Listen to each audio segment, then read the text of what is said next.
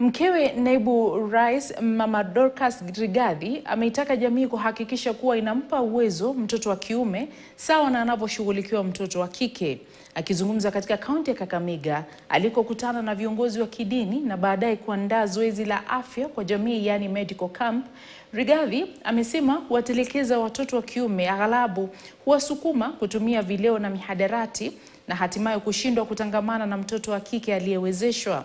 Aidha, mkewe gavana wa Kakamega Profesa Janet Baraza amesema ipo haja ya kushughulikia kwa dharura masuala ya mimba za mapema na utumizi wa mihadarati katika kaunti hiyo.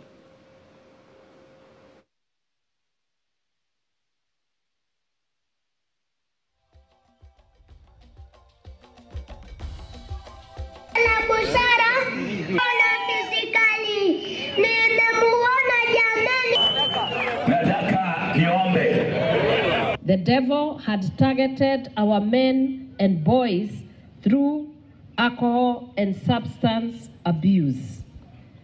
They die in numbers and in thousands and before their productive age.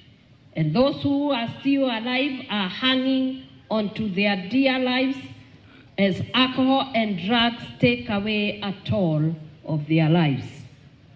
We must be deliberate and very intentional in saving the boy child. We have to create a sustainable and a balanced society.